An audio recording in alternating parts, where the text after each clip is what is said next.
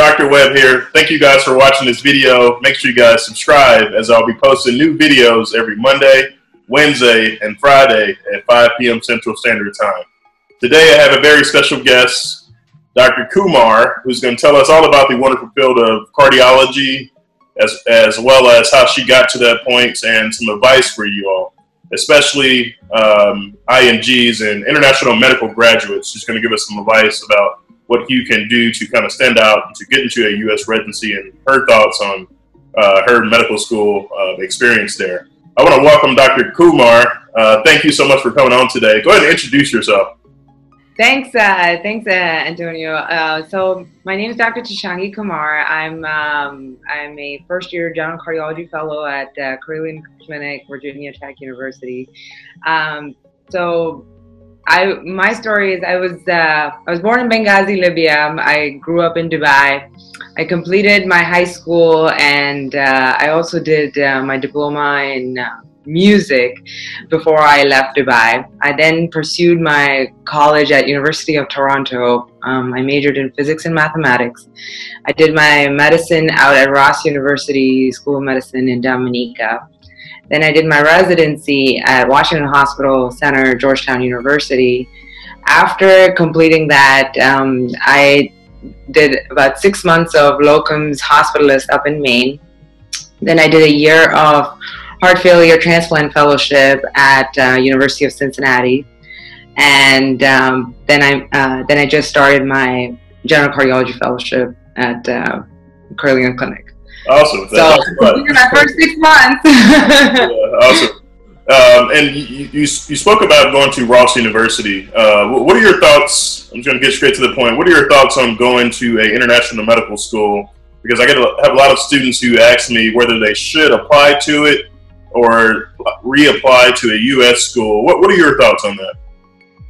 So I think, going to an international medical school, it is not the ideal situation, but I also think that if you have the opportunity to go, then and you're not one to wait, then I say go for it. But again, go to a school where you research and you're going to get good rotation in the U.S. once you are done your basic science training. Because that essentially will help you get your residency. Gotcha. That's the crucial aspect. Yeah. Okay. What would you say some downsides of going to an international medical school are? I know you mentioned trouble getting into, maybe it's a little bit harder to get into a U.S. residency, but you kind of proved to that you can become a cardiologist and be very successful. What do you say some other downsides to going to international medical school? I think the biggest the downside is the bias that exists. Yeah. When you do apply for residency and when you do apply for fellowship, just having that on your resume sort of puts you in the second tier of being looked at. Gotcha. So especially if it's not a well-known school. And so I think that's the biggest downside, because they don't know the kind of rotations you're going to. So I think it's just that filtering process, and and I think that's the hardest thing to get past. Yeah. So what are some tips that you would give for medical students who are interested in going to international medical school or currently there, so they can get into a U.S. residency? What kind of tips would you give them? So I think if you are in an international, school and you are looking for rotations, make sure that the rotations you're going to are at academic institutions. So you're rotating with residents, interns, other medical students, because that gives your application a lot of weightage, and that gives you a very good experience. Yeah. So I think that's key, and if you can try to do some research during that time, but I think research can be secondary. That's if you can do it, it's great. It always looks great. Gotcha. And what about the students who are maybe a year or two out of medical school, from an international medical school, trying to get into a U.S. residency? Does that make it a lot harder to get into? Is it impossible if you're maybe 2 or 3 years out? It's not impossible. I don't believe anything is impossible. Gotcha. I think that, you know, if you really want something, you'll do whatever it takes to get it. Okay. So I think, you know, perseverance is key.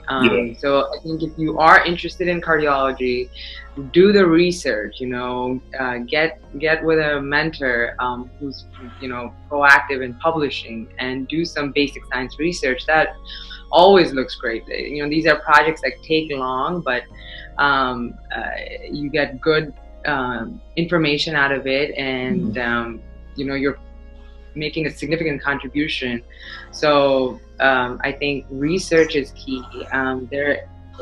I myself did a pre-cardiology fellowship, which is another thing that, you know, international medical graduates, there's something to, you know, consider. There are not that many, you know, in the country per se, because and they don't take more than one fellow in a pre-cardiology fellowship. So that's another thing to do, to boost your resume, boost your experience in the field itself, and to show that you're enthusiastic and this is something that you really want. Gotcha. And speaking about the field of cardiology, what made you decide to go down that path? What was it about cardiology?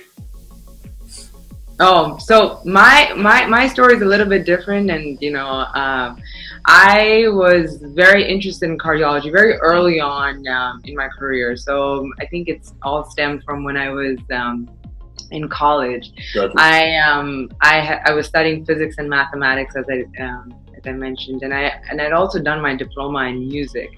So my journey through medicine sort of tied in music, physics, mathematics that interested me in cardiology. Now, how that comes about is how I think about it is, you know, for me, when I was studying music, you know, I studied precision of sounds, and I find it analogous to heart sounds, and you know, it's so important in diagnosing valvular abnormalities. And secondly, with physics and mathematics, I study the cardiovascular system from a physics aspect. So taking something so organic and describing it into mathematical models. For me, you know, these skills sort of gave me a very deeper understanding of physiology in itself, and it helped me in my clinical assessment skills. What I love about cardiology the most, and what fascinates me, is, you know, very simple skills like good history, good physical, can really, you know, track your clinical judgment, like, and then you pursue other forms of diagnostic modalities like EKGs, echoes. So, and for me, what I thrive on is teaching and learning while working in a multidisciplinary environment. And for me, that's what cardiology gave me. Gotcha. So to become a cardiologist, you have to do 4 years of medical school, and then 3 to 4 years of internal medicine, and then additional 3 years of cardiology fellowship. Is that correct? Correct. Okay. And can you describe like a typical day for you? What time does it usually start, and what time does it usually end? I know it probably varies, but it varies month to month. But I would say, you know, bread and butter of cardiology is defined by our service months. And our service months are when we are on the inpatient and consult service. So, you know, as a fellow, I get there by 6:30 in the morning. I pick up, I quickly review my list. I jot down a few notes. 7 a.m. I pick up, sign out any new patients that were admitted overnight. Any critical patients that I think need to be seen sooner rather than later.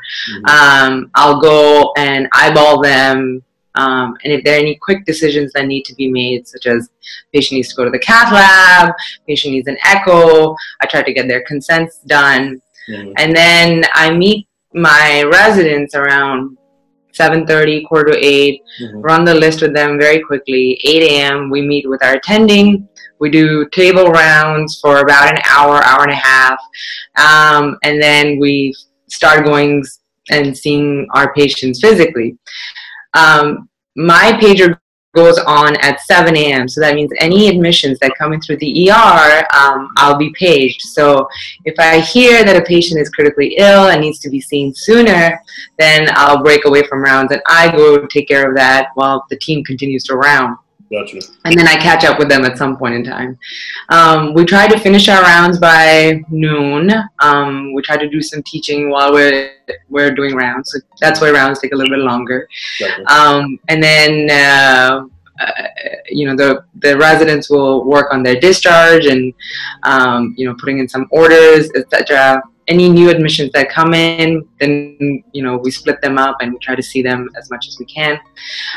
We try to finish our admissions and tuck everybody in by about 4.